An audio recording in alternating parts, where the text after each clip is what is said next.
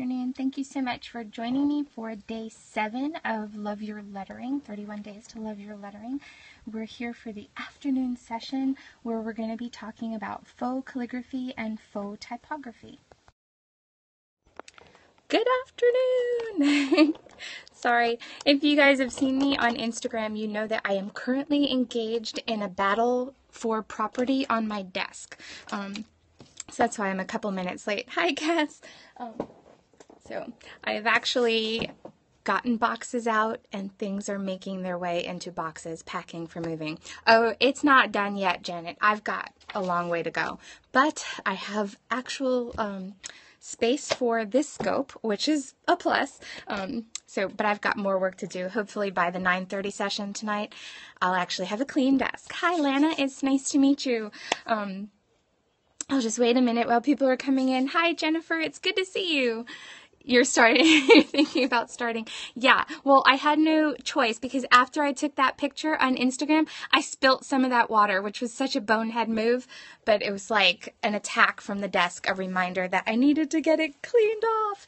Hello, thank you so much for coming in. So those of you that might be joining for the first time, I'm currently going through 31 Days to Love Your Lettering, which is a series that I wrote in October of 2015. All the posts are up on the blog. It's completely free to go through from my side of it. If you want to buy pens and things like that, there are links to suggested resources, but please don't feel obligated to get anything special. You can truly, I'm going to show the links in just a couple minutes. You can get started with whatever you have on hand. I do recommend graph paper, but if you don't have a graph paper notebook, just grab a stack of graph paper or print it off online. You can start with any type of pen that's your favorite, or just use a pencil. Don't let the supply list keep you from starting, because I will show you ways to use your pens and pencils to kind of get started before you start investing in a bunch of pens that you're not sure that you're going to use. As you go throughout the series, you may find that one style of lettering really jumps out at you as something that you would like to learn or dive more into. And by all means, invest in a pen for that. But if you're just getting started, and that's what this series is all about, is just kind of introducing you to improving your handwriting and just getting your feet wet with creative lettering and a little bit of calligraphy. Yeah, you will use all of them. Anything that I've recommended is certainly a tool that I use and that I use frequently. I do not suggest things to you that I don't myself invest in. That's kind of my commitment to quality. I don't ever want to tell you to go and buy something that I don't use. Cass, I love the grid Moleskines. They are definitely what's in my in my planner, and that's just kind of, I go for the dot grid and the squared grid. Those are my two favorites. Okay, so during this month, I am broadcasting at 2:30 p.m. and 9:30 p.m. Eastern. It's the same demonstration both times, except our afternoon one, as soon as I get started, we're going to flip into like demo mode. So I'm going to go through today's lesson without engaging in questions and answers during the demo, because I'm looking to get that small portion of the instruction that I can move over for people that don't want to be part of the chat. Oh, you're so welcome. So I'm not ignoring you. I totally am not ignoring you. I will answer questions at the end after I've done the demonstration. If you prefer the chatty periscopes, which I do, because that's my chance to get to know you guys as well, and that's kind of the fun of Periscope, is that live interaction. The 9:30 p.m. Periscopes are definitely more chatty. So anyway, I'm going to go ahead and start my formal introduction, and then we'll kick into what today's lesson was. Okay, thank you so much for joining me this afternoon. My name is Lisa. I blog at CreativLEI.com, which is looking at life creatively. Sorry. We're currently going through my series 31 Days to Love Your Lettering, and we are on day 7, which is faux calligraphy and faux typography.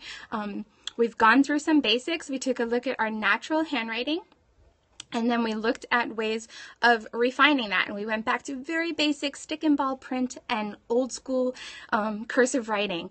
And then we did some basic strokes that are part of every letter, and then we started to make some fun, and we did some altered letters and some whimsical letters. And today we're going to talk about faux calligraphy and faux typography.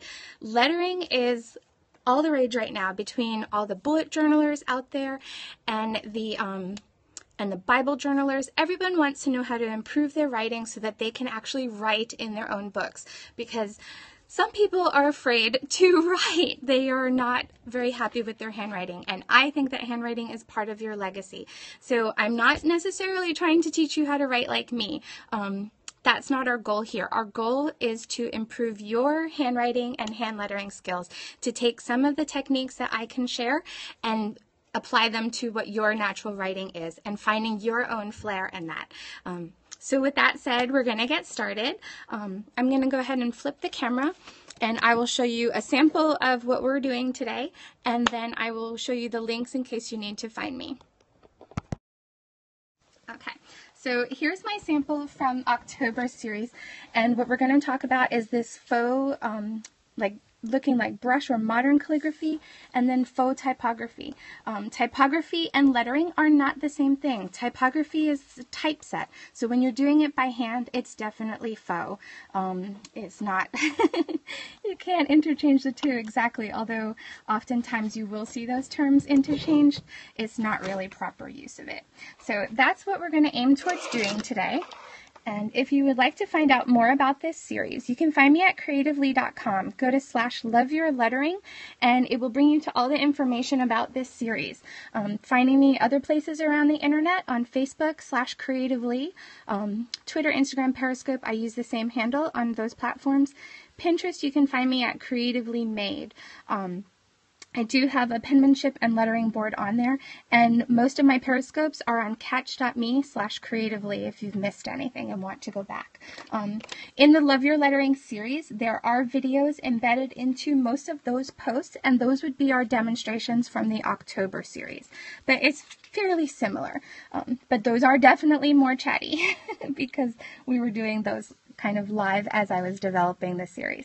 So today we're going to go ahead and skip over into faux calligraphy and typography. And now my sample that's on the post for today does not include the full alphabet, and so I'm going to get to that kind of later on in this scope, because I have an offer for you guys. Maybe it will help. All right, so I showed you earlier this week a little lettering guide that I put together for Stone Soup for 5, and so I considered doing this portion in a bigger format for to send out in a newsletter this week.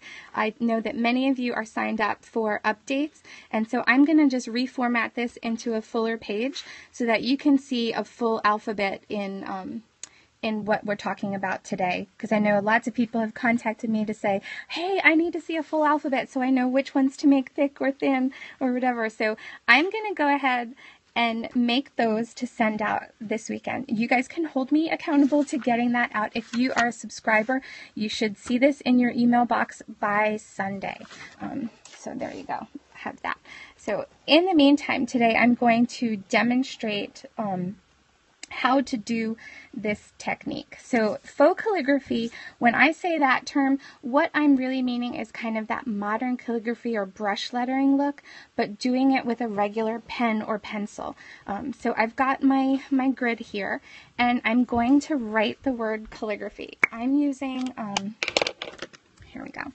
This is the Zig Millennium pen, which is a pigment fine point pen, and I'm using the 05 to do this. So I know we just went from print yesterday, but I'm going to go ahead and start with the calligraphy, the brush or cursive writing today. So I'm going to write that out just in plain cursive.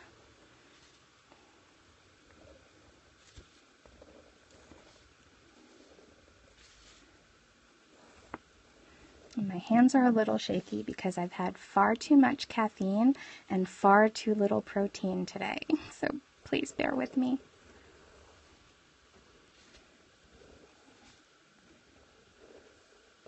So I'm not worried about getting these letters perfect, because you'll see we're going to be adding some lines to this that'll fill in the blanks.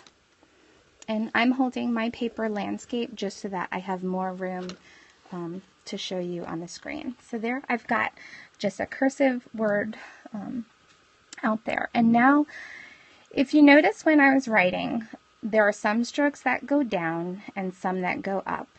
And so now what I'm going to go back through is all those strokes or parts of the letter that I was going down on. I'm going to add an extra line to make that portion thicker. So it will mostly be the strokes that are more on the vertical angle.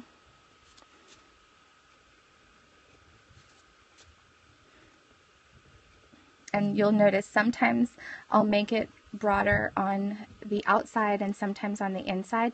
And all I'm doing to determine which one I want is kind of taking a look at the counter space, making sure I'm still leaving enough room in that letter to make it nice and clearly legible. Okay. So, and a lot of those things just, that comes, your eye for that will come the more you practice it. I don't think it's a hard and fast rule.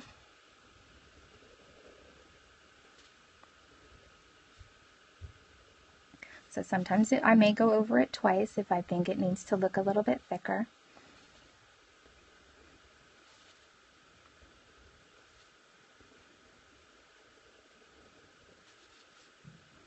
Okay, then I'm going to go ahead and add a little terminal on that Y. Okay, and a little tittle over the I, and this G needs to be thicker too. Okay, so that would be the first step to doing the faux calligraphy, and then the next thing would be to color that in. So I'm still using the micron. I would probably switch to a broader pen to go ahead and color it in a little faster.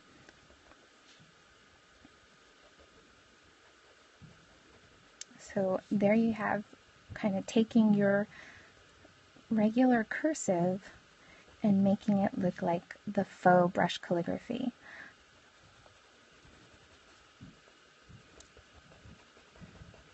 So this works for big letters, and it can also work for small letters as well.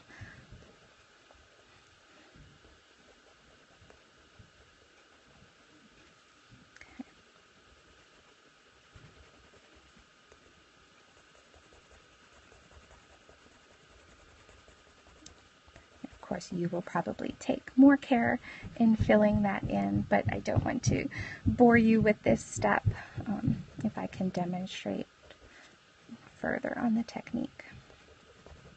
So hopefully you can see what I mean by your vertical or down strokes are the ones that will be thickened. And you're going to keep those upstrokes just as that nice thin hairline we refer it to. There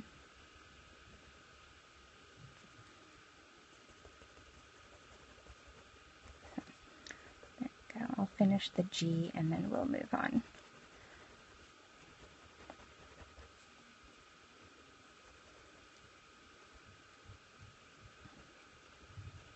So you may want to take it slowly if you're doing this really big at the risk of hand cramps, or use a broader pen to do your fill-ins there. Once you've got a good outline, you can use a broader pen to fill it in. So hopefully that gives you a good idea of how to do that method. So again, it's all these downstrokes that are getting thickened. Okay, and I kind of tapered it into the upstroke. All right, so now we're going to move to typography. So when you think typography, you think of like old school typesetting for the newspapers and book printing, things like that. So I'm going to write out that word.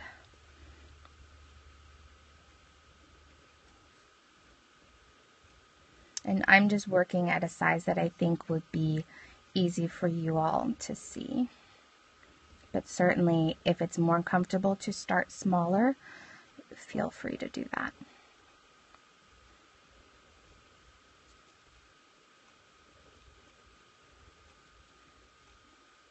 So I'm starting with a very basic print.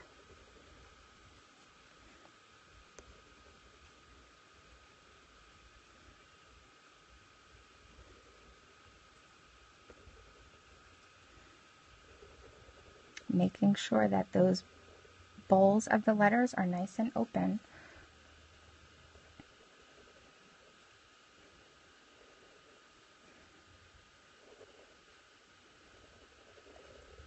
Okay, so now here I'm going to go back in and draw those broader lines as well.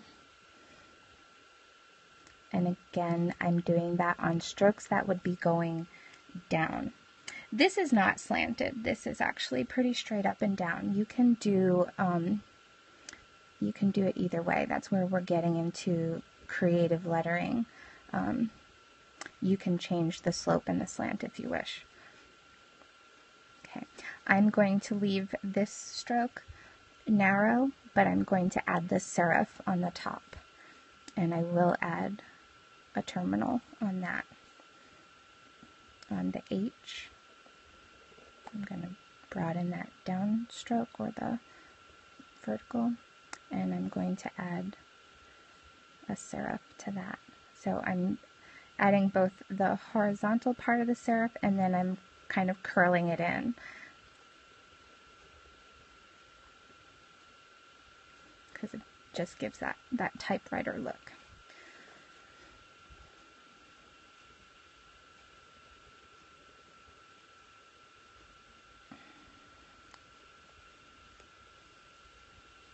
Okay, oh, I have these a little close together.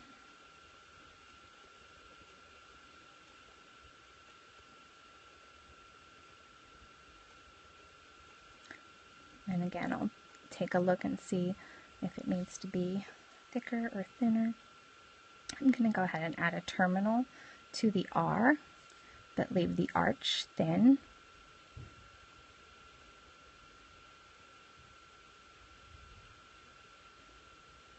And if you didn't want to add that little curve on the serifs, you don't have to. I just like the way that looks. And again, I've come a little close. I thought I left plenty of space between them, but it looks like they're a little bit close. Adding a little terminal.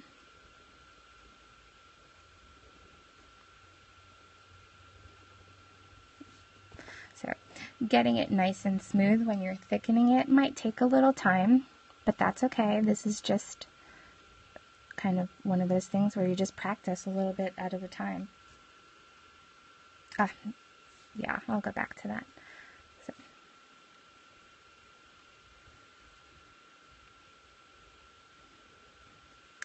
Sometimes talking through it makes me miss things. But each time you step back from, like, take your pen away from the paper, you kind of give it that glance over to see what you've missed. Because I miss things all the time. There's lots of times where I have to go back over a piece. Or you get through the whole thing and realize you forgot to completely write a letter in. And that's no fun.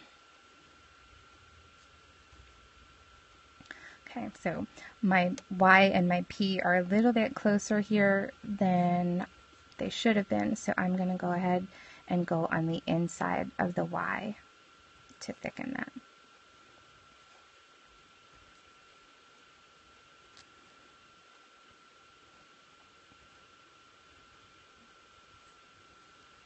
Okay, and then my T, I'm going to bring that down, add a foot, and then I'm also going to add serifs on the end of the T.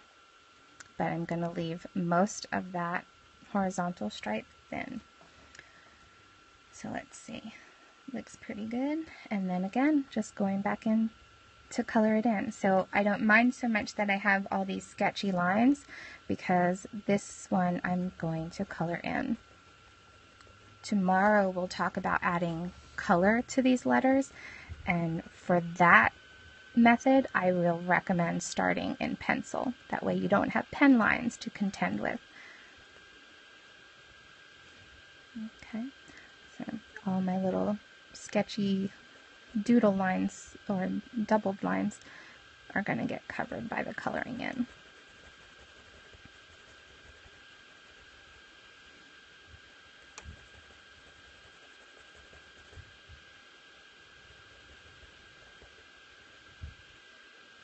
So, and if you've got kind of a rough edge there, you can always just go back over it a little bit to smooth it out.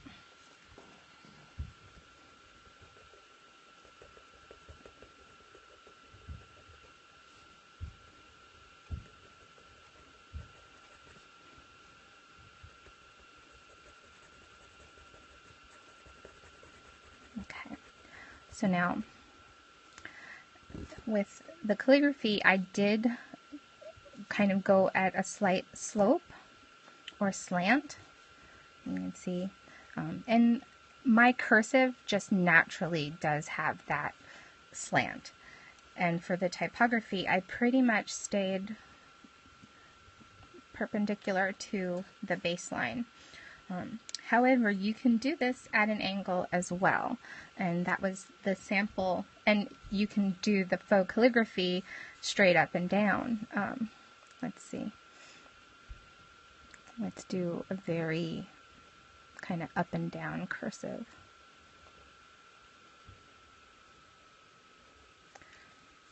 But again, you would just thicken up those parts of the words or letters that you were kind of in that downward motion.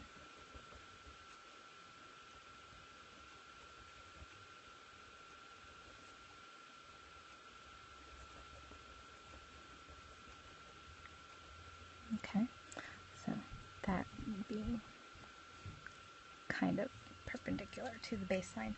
Now, for this one, you could also go at an angle.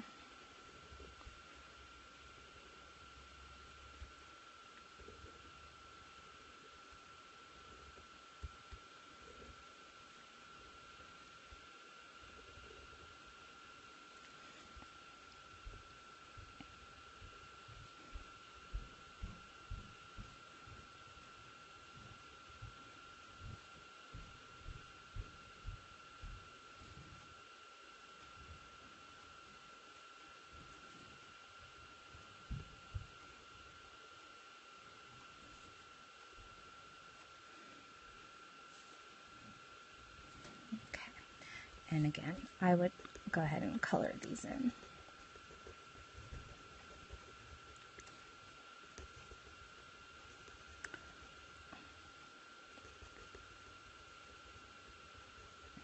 Okay, so that was doing a little bit of a slope or slant. Okay, no, I'm not using a protractor or a specific guideline, but just doing my natural angle, something that's a comfortable angle for me. So there you have the demonstrations for today, our faux calligraphy and faux typography. And if you guys have questions or need to see something again, I would love to take your questions now. Thank you so much for bearing with me through the demonstrations. I do prefer the chatting with you guys, so thanks so much.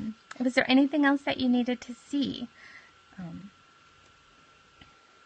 So I will show you, this is, like I said, I'm going to do this typography. Typography is typesetting, so that would be what you're used to seeing for old traditional print matter and things like that. So for this portion is what I'm going to rewrite for you guys in a bigger example, and it's just a sample of my cursive that's done in the faux brush and faux typography with the open downstrokes. Typography is referring to printed matters, not by hand. When it's by hand, it's considered hand lettering. It's not typography. I don't know if that makes any sense, but like I said, this is just an introductory course, and I don't want to get into all the hard and fast rules with you guys, because I just want to teach you things that you can translate into the work that you do at home or your own correspondence and journaling and things like that. Someone wanted to see the capital J in cursive or in print. I can do both. Okay, so let's start with the print.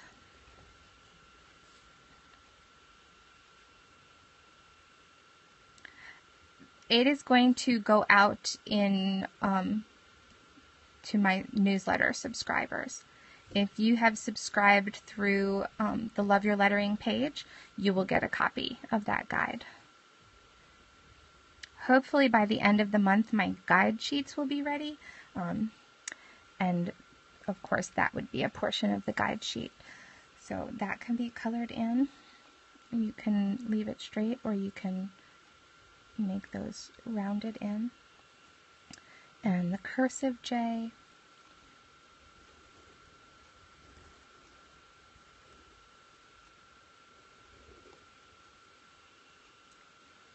and it would be this portion that would be thickened.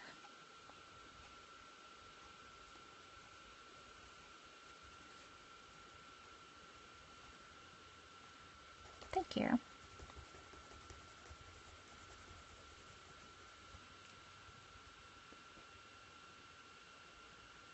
Oh, like I always say throughout this series is you definitely don't want to compare, because I've been doing lettering since middle school, and I'm quite a bit older than middle school age, so we're talking 2 decades of practicing, and I practice all the time. You guys have seen scratch paper from my desk all the time. Any chance I have to doodle letters, I do. Okay, so there's a Q. Cass, did you want to see cursive or print? I assumed cursive, but...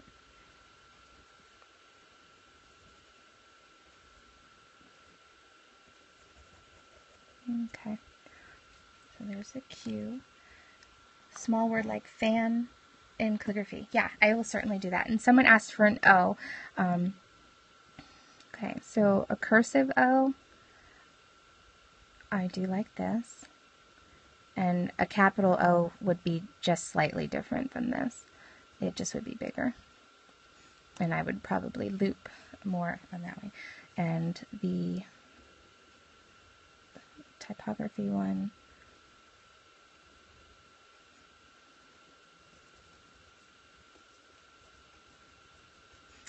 with the O in print, I'm making those second lines on the inside. So you're creating more of an oval in the counter space and leaving the rounded on the outside of the letter.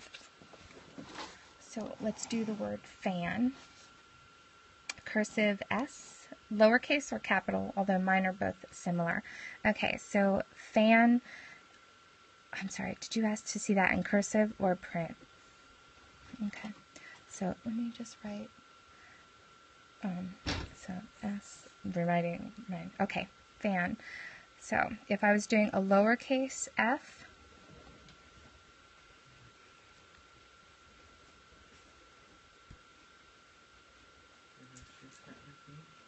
they're probably a little small and they're on the wrong feet.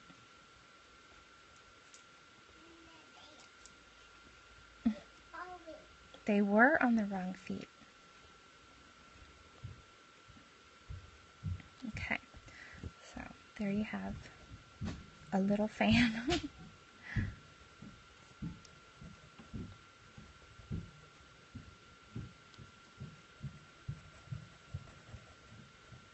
And you'll see mine aren't always completely smooth. Sometimes I have to go over a few times to get kind of the smoothness that I want and taper that in. And it just takes some practice. Okay. All right, so let's get an S. So a capital S. There's a few different ways I like to do them. So I would thicken the spine of the S. You can do it this way, and that would be colored in. I just won't take a whole lot of time to do that. And I would add a terminal on there. You could start it down here and do it that way. And again, you want to thicken the spine or that downward portion of the S. And I would add terminals on both of those spots. And my lowercase s's tend to look very similar. So you get the idea that I would color that in, because that's the area that you would make darker on the downstroke. So the lowercase, I would usually be coming in from another letter, and then I usually drop below the baseline and like connect to the next letter. Sorry, I missed that last comment. I'm so sorry. So this would be thickened and the upstroke would stay thin. Okay, I don't know, does that help? So, because yeah, with the cursive, I'm connecting to the next letter, and that connection will always be a hairline because that's an upstroke. So, does that help with the S's a little bit? And S's are one that, like all the letters, I really just think the more you play with them, you start to find the styles that you like, and you can kind of blend together techniques, and sometimes you go back to the traditional, and sometimes you add your own flair or mix in what looks to be a print letter, but kind of with a brush or modern flair. And someone wanted to see a D, a capital D in cursive. So let's start with a downstroke, a loop, up, and then there. So I would probably put a terminal there and make this thicker, because that was a clear downstroke. And this was an upstroke, and then this portion came down. Okay, there's that. Or you can do it like this, where this became a downstroke. And that's just a matter of kind of the project that you're working on or your personal preference. And the more you play with your lettering, the more you'll find styles that you like. Any other questions on this technique? So, I'm going to get to work on those guides. You see every spot where you pick up the pen, how can you align it better? So I'm assuming that you mean kind of like this right here. That will, it gets better with time, because you're going to start to get a feel for those letters more. But you can see, just going over it again, it's, you know, slightly thicker than I would want my hairline to be, but it saves the letter without me having to start over again. And just remember that you're not a computer, you're not a typewriter. This is hand lettering, and so you're going to see what you've done. When you draw a second line to thicken it, the lower stroke should be always on the right side. It depends. Sometimes I'll do it on the left side if that's where I need to close up the space. If doing it on the outside is going to bring me too close to the next letter, then I may thicken it on the inside. I don't know if that is a better explanation. And that's just going to come from visual appeal. You'll start to see how you want your spacing to be. So yeah, like I can see where I drew the second line there, and I can, you know, go back over and smooth that out. When you start out the basic letters, do you space them further apart? I would. Until you start to get the feel for where your broad strokes are going to go, give them more space than they need, because this is just practice. Like, this is a little too much space between these letters, but this is a practice piece, and this is too little space between. But these are things that you'll start to correct as you practice more, and that's why most of my printable ones all start out with pencil. I frequently go over the layout to make sure that it's visually appealing, and a lot of that just comes with time and practice. Because it's the skill, and it's an art, and it's one that you'll kind of learn the more that you do it. The more you practice it, the more your eyes are trained to find the areas that need to be improved upon. So I'll give you another minute if you have questions that you're typing in. If I've ended the broadcast and you did not have a question answered, you can always send me a message. You don't know how to make the letters, but you can copy. Yeah, the more you practice, you'll do it. And there are lots of basic letter guides that you can probably find for free. Like I said, I will put out the Faux typography alphabet and a Faux brush lettering alphabet. That will go out in my newsletter. You can sign up on this page, and those should go out this weekend. I am working on a full ebook to go with these lessons, but really my goal when I wrote this series was to get you just writing with your natural lettering, not necessarily copying mine, because I think that you'll develop your style through it. Thank you. Well, thank you guys so much for being here this afternoon. I look forward to seeing you this evening or tomorrow. And tomorrow our topic is adding color to the faux letters. So you're going to need a fine line pen, and probably a pencil to start with, and any type of colored pencils that you'd like. When will I post the book? I am still working on all the guide sheets, so hopefully by the end of March, but we'll see. We're moving the end of March also, so it's kind of hard to commit. So this is tomorrow's topic, and if you need to find me off of Periscope, here's places you can find me. I look forward to chatting with you more tonight and tomorrow. Bye-bye!